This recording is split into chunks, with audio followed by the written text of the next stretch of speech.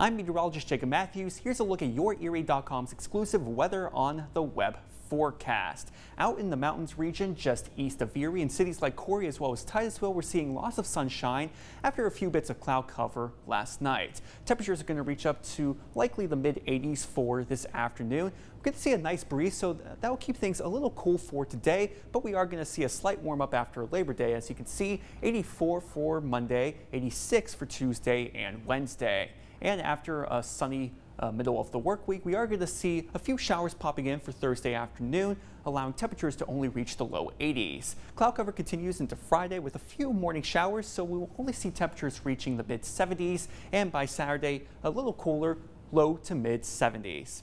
That's it for the forecast. I'll have an update later tonight.